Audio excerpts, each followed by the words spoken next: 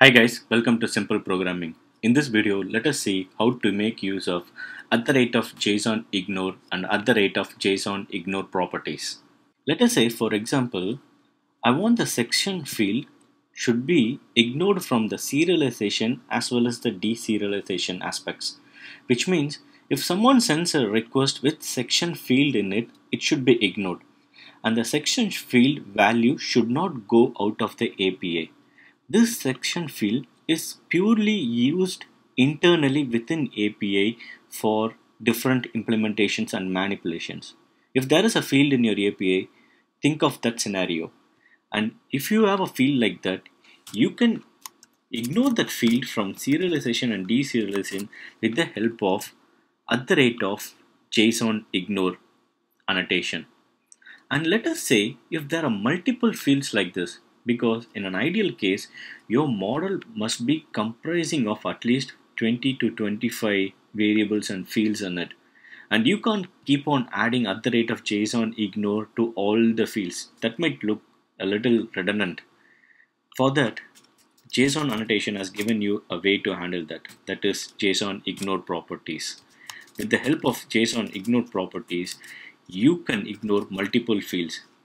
I have already ignored section here, and I'm going to ignore major, and let us say I want to ignore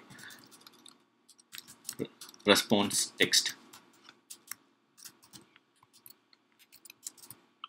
So I'm going to ignore three fields in my student object.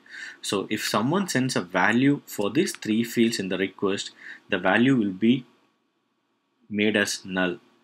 And if you're setting up a value inside your API for these three fields, these fields will not go out in the response.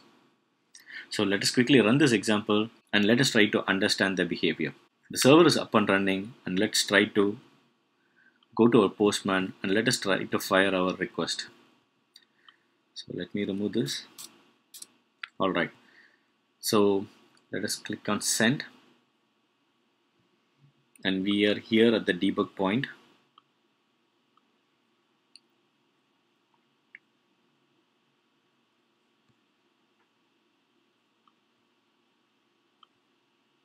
Alright, you could see here major, even though the major field was present in the request, it is null. The section field is null.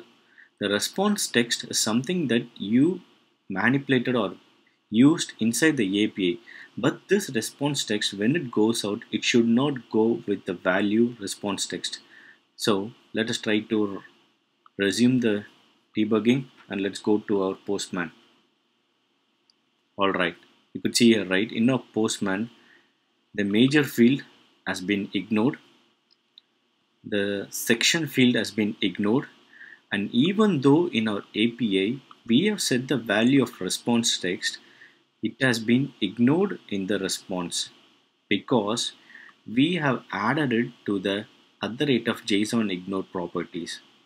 So this is another efficient way of handling your variables and fields for serialization and deserialization using JSON annotations. Thanks for watching guys, and please subscribe for more such videos.